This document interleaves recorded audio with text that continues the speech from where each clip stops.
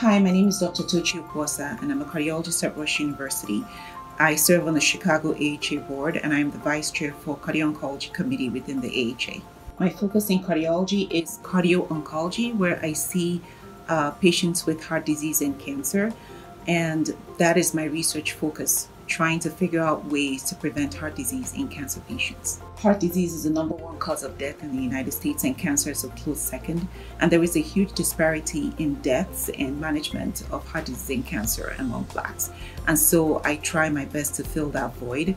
Most of my patients are very happy and eager to see a cardiologist that's their skin color in my clinic. My mom and my sister are my role models. My mom encouraged me to go into medicine. My sister as well. My sister is a lawyer, my older sister. She encouraged me and pushed me into doing something that she knew that I would love to do.